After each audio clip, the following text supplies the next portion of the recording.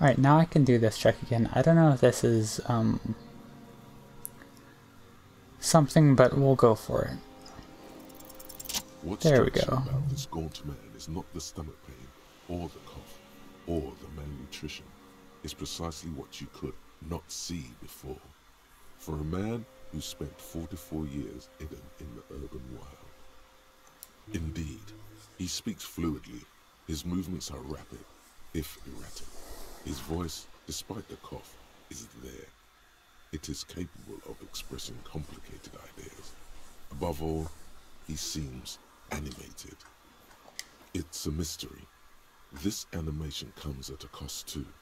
Erratic hand gestures, thought processes cut off like threads, as he just stares at the logs or the reeds.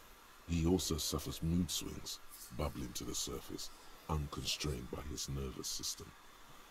You've seen demented people before. This feels similar, yet different. When his thoughts move, they are lucid, keen even, not senile. Some sort of motor dysfunction? No, I'm not okay. I shit blood, and I'm surrounded by insane people. There it is again, erratic hand motions, bouts of rage, and the stomach thing too, of course. Them. Fucking. I didn't like that. Jealousy is a reactionary concept. I didn't like the Reaver enjoying himself. Drugged out, soothed in the arms of a young woman. I wanted him to die so he could not enjoy life anymore. So yes, basically. And I wanted to see his head explode. That too. She should know better than to hold a child murderer between her thighs. I knew he'd be there for one more second. Writhing. That's all it takes for the bullet to reach his head. Now that I think of it, I wasn't aiming for his mouth. I wanted his brains to spill out on her. But you can't have everything. He wants to see her covered in blood. To punish her. Since she came to Martinez, I saw her sneaking in the reeds early in the morning, behind the Fell building. It was dark, still winter. She didn't have her skimpy outfit on then, just a spot in the night, moving. Past the Fell building on the coast. What was she doing there? Hiding something in the water. She had a fag after she'd done it. I was up in the ruins there. She couldn't see me, but I could see her, smoking. She was nervous, but not scared. Are we gonna have to go find that as part of wrapping things up, or is that just something he's gonna tell us? Her passport and tickets to Riet. And from there to Cachet Brut. Fair enough, there you go. In the free state of Seminine, hidden away at the edge of the earth, near the Pale. Yes, after she'd gone. It was a submersible. Well made, actually. Sloppy. We should have gotten her to tell us about this. Did you take the documents? No, I put them back. Why would I take them? I'm not going to phone. Oh, I mean... I did. She had a face like an archipelago, with those birthmarks, and a body hard and lean and bruised all over, black and yellow.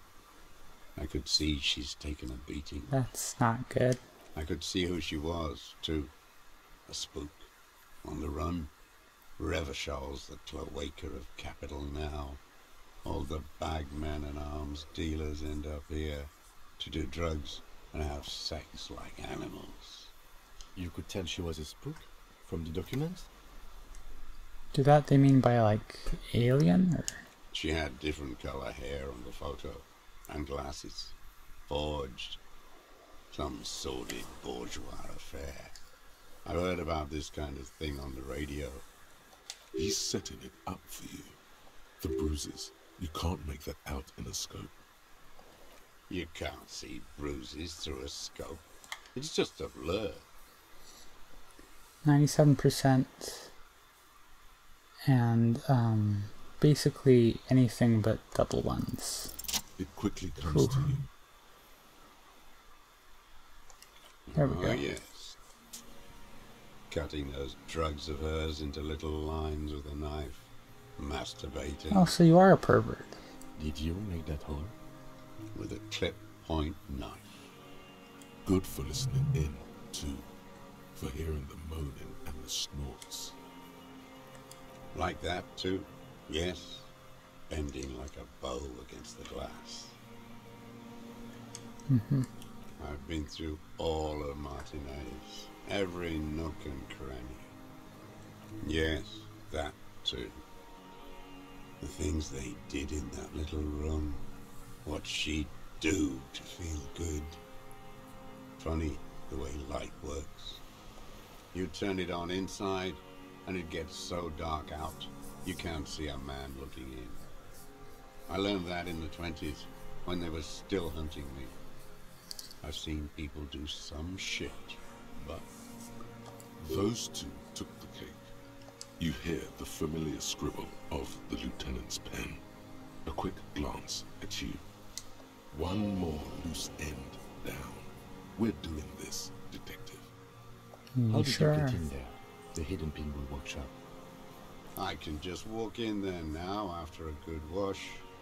I told you, they think I'm an antisocial. Closing hour is a good time. The kitchen's empty. You had to open the steel door in the kitchen? How? Maybe he's friends with the chef. I got that open a long time ago. Some bourgeois game merchant lived there. I don't know, 15 years ago. He left spare keys all over, and I took one. Then I saw her turn the light on one night in my scope. I mean, that works too. Andy found use for it. A spare key, like the one hanging behind the Union Box window. She practically breastfed that man. You wouldn't believe the things she let him do to her. You stare at them too. In your mind, her innocence day still turns to leaf.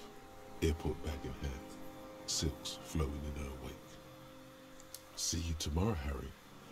Her voice rings in the evening air. Burning. Yeah. The world is insane. There's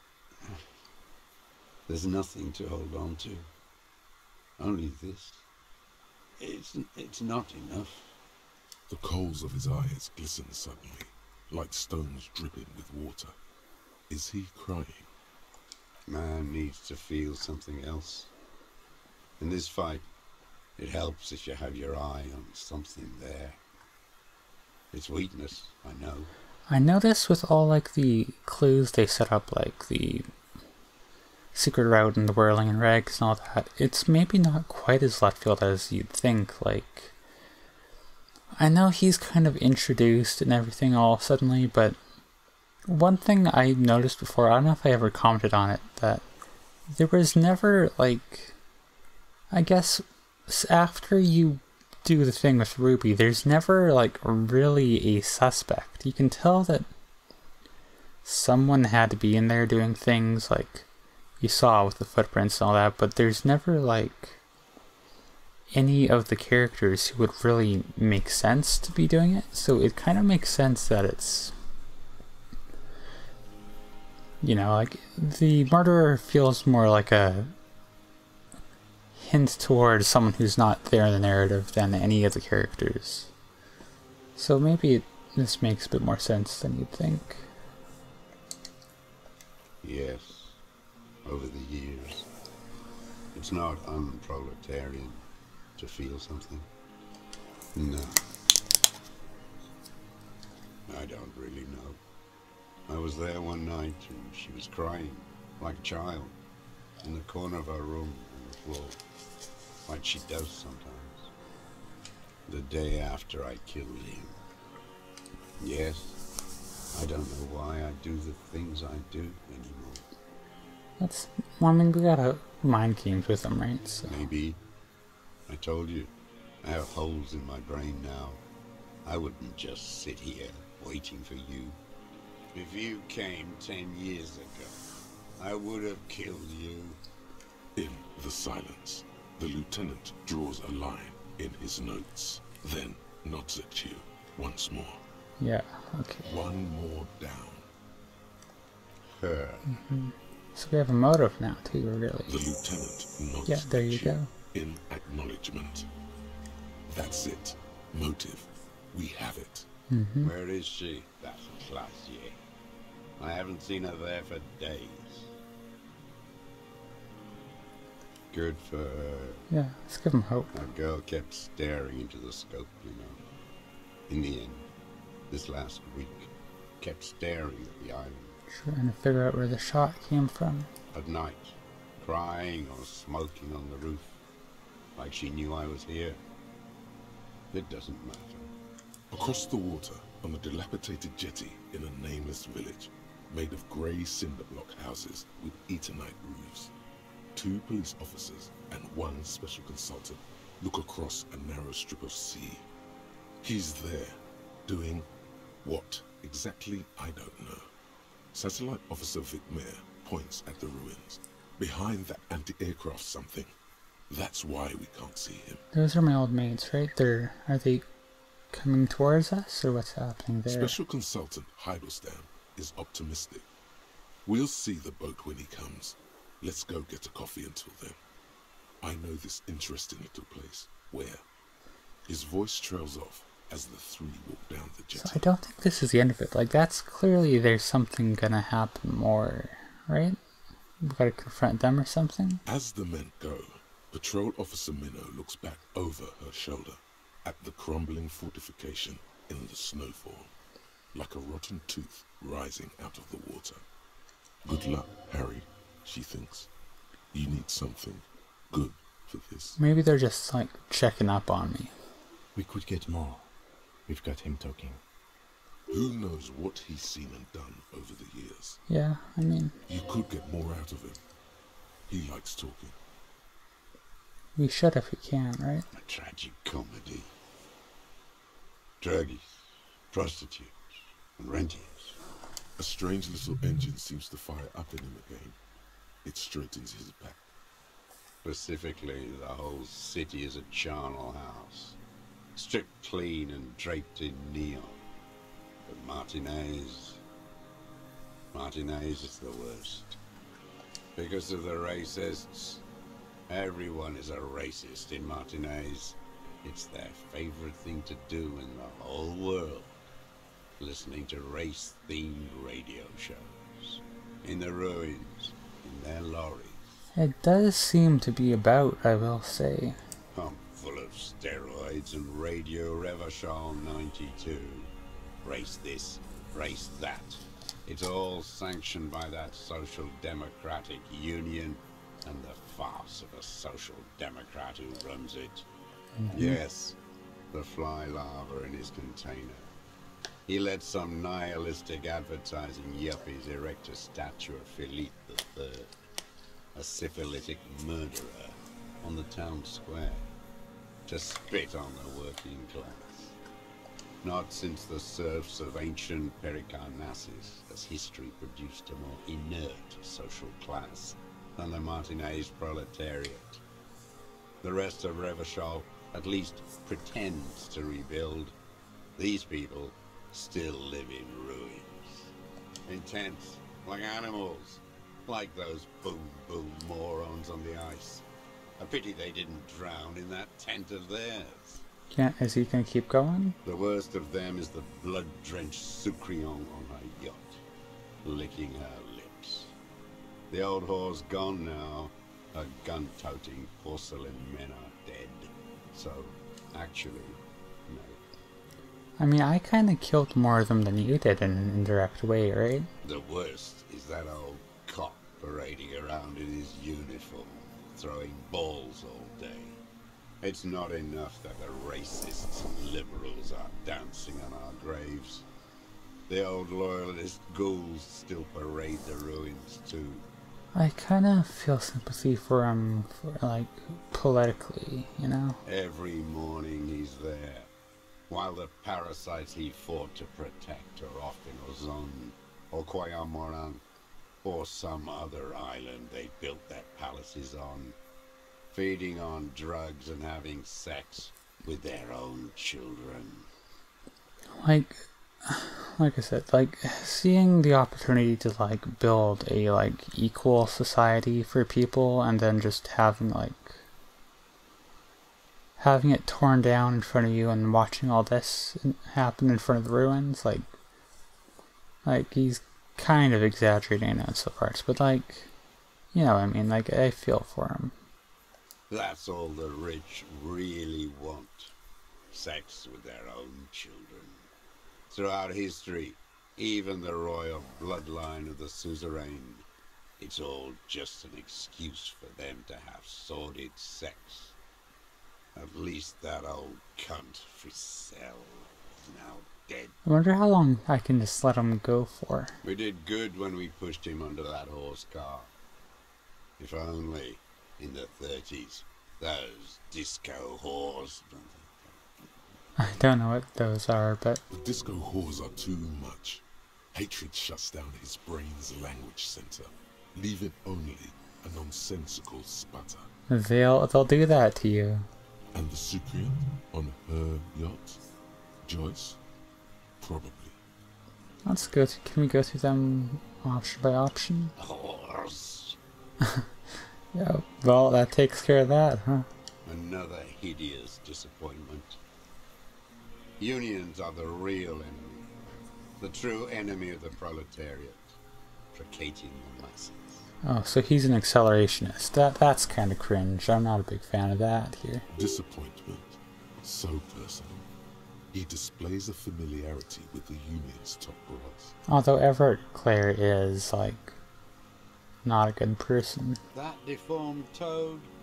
I wouldn't expect him to wipe his own ass. I mean, the brains of the operation. The smart one. Edgar.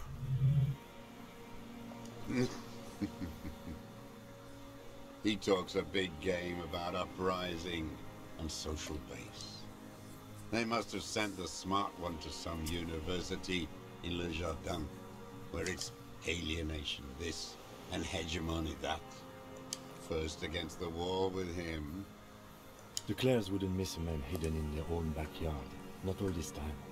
Nothing happens in Martinez without them knowing. Of course. Maybe the Clears asked him to. I haven't approached anyone. I hid. It was Edgar who came to me. How did he know you were here? He didn't just stumble in like an oaf. He figured it out. Some kids told him about a monster on the island. I told you, he has brains. Stepped right off the boat and walked down where you came. I even kept the door open for him. Thought he was the man of the left. Wouldn't rat me out. I was right about one of those things. 20 years ago, neither of them could walk now, could they? They were less fat then. That's around the time the Clears came to power. Edgar did the talking. Paid his respects like I were a fossil in a uniform. Offered platitudes about the struggle. Flaunted his pink degree. Even quoted Marzoff. Never trust a social democrat who quotes Marzoff. Oh, and charity too. They love their charity. Offered me blankets and social housing. I still have the gas cooker he brought. Let me be here. The ZOC is an unlawful successor of the Commune of Revachol. We took this fortification from the Loyalists. Even the Clares understand this. They let him be here. Understanding was a courtesy. But why such a courtesy? That would make sense. You know why I killed that fucker, Dwight. But, yeah. As to Edgar, I'm not doing anything for that swine again. Again? What have you done for Edgar before? Tried teaching him some Marzovian socioeconomics. They didn't stick. We parted ways. Okay, he didn't do the hang the man for them. But he's insinuating something.